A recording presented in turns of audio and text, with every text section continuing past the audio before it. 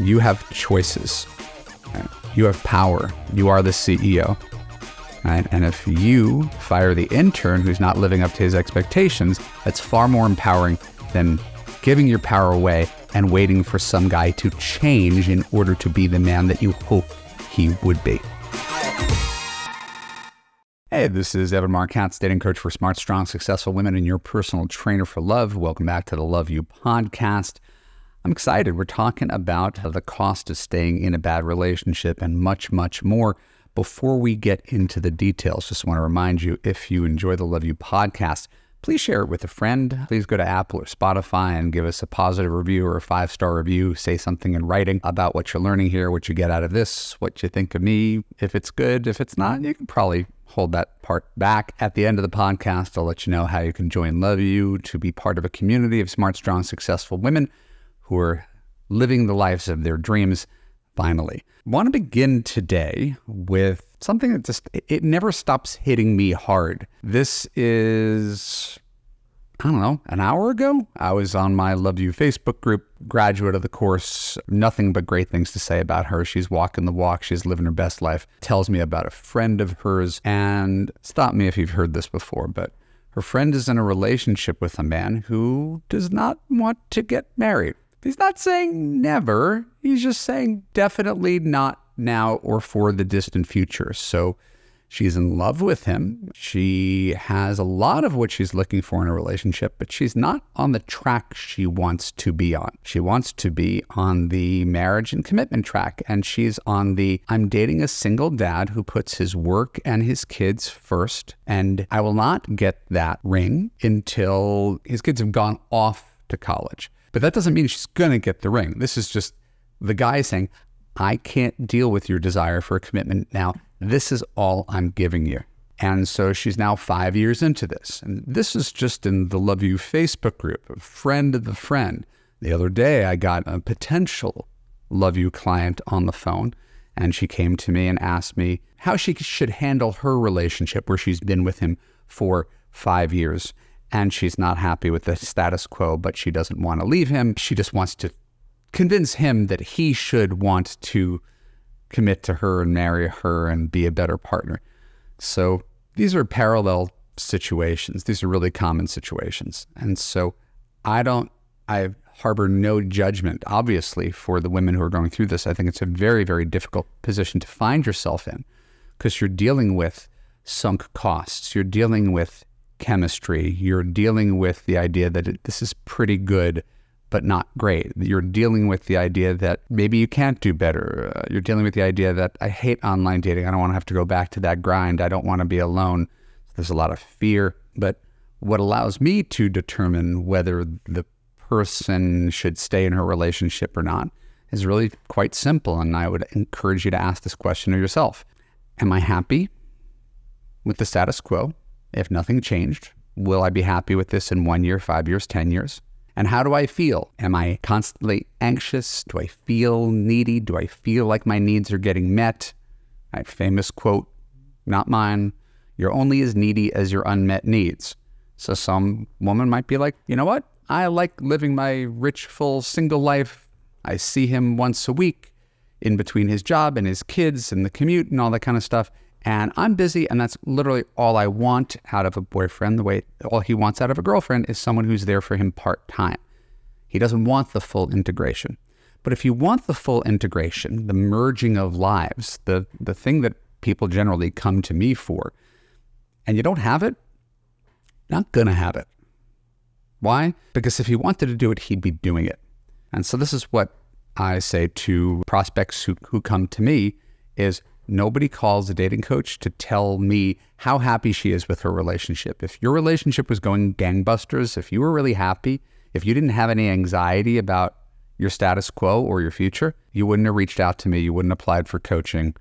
You would just be enjoying your relationship. So this question usually comes down to, I love him. I want him to change. Got that? I love him and I want him to change. Here's the thing. He's not your project. He's not going to change. This is who he is. This is the relationship he wants. He wants to text you once a week to get laid. He wants to have all the trappings of a girlfriend just on his terms. He wants to get all the his emotional needs met, and the support and the love and all the stuff he can't get from his guy friends or his kids or his job. He wants exactly what he has now. If you're not satisfied, it's not incumbent upon him to change to meet your needs. It's incumbent upon you to find someone who could deliver your needs. This is what I mean about being the CEO of your love life versus being the intern. The intern says, if I work really hard, maybe he'll recognize me. Maybe he'll give me a raise. Maybe he'll give me a title. Maybe if I just keep on proving myself.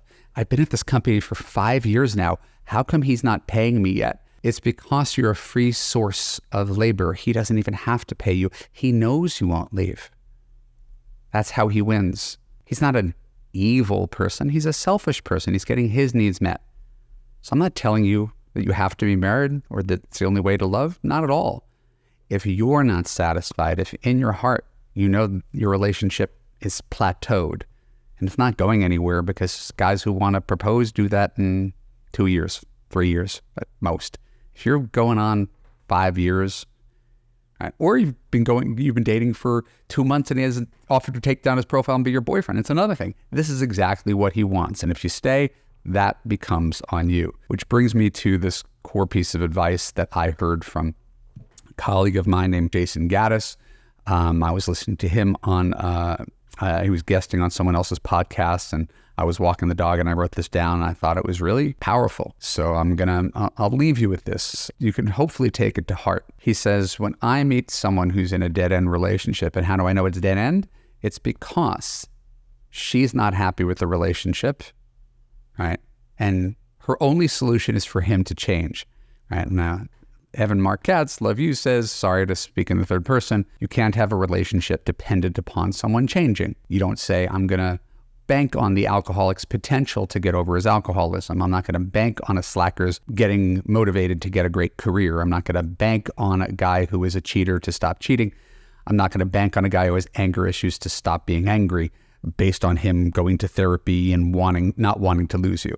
We don't bank on people changing. We accept them as they are. So, per that, Jason Gaddis says to you, and I'm sharing this with you because I thought it was wise, look at yourself in the mirror and say to yourself, I choose to stay in a relationship where I'm not getting my needs met. I choose to stay in a relationship where I'm not getting my needs met, because that's what it comes down to. You have to look at yourself in the eye and know this isn't something he's doing to you.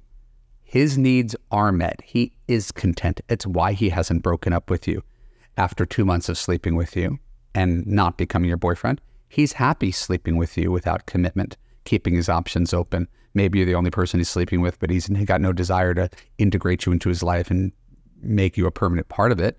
How do you know? Because he's not doing it. Men do what they want. So if you're in a relationship and it's not escalating and going somewhere and you feel that in your heart, look at yourself in the mirror and say it out loud. I choose to be in a relationship where I'm not getting my needs met. And I'm choosing it every single day. It's not a one-time choice that you made in the first week when you were really excited about him and his profile. It's a choice you make every day for months and years on end. At any point in time, you can make a different choice. Just like at any point in time, you could choose to move cities, change jobs, go on a diet, start a book club. At any point in time, you can change your narrative. But if you're not happy with the relationship you're in, don't wait for him to change. Don't go to couples counseling. Don't tell him oh my God, I'm going to tell him my needs and now he's going to change. You've told him your needs, I'm presuming, right? But the truth is, even if you do tell him your needs, his only incentive is to keep you there. So the story that I led with was a guy who's like, yeah, babe, I do love you, but like, I'm not going to marry you while the kids are at home. Okay, well, that's at least 5 years. So she buys that, and she's going to spend 5 more years as the intern, waiting. And after the kids are out of the house, you positive he's going to want to marry her? I'm not, because men who want to get married make that choice relatively quickly meaning 2 to 3 years, not 10 years. If there's always an excuse as to why someone's not doing something, the fact is they just don't want to do it. We could come up with real excuses, but they just don't want to do it. When my clients come to me and say, Evan, I'm too busy to date online.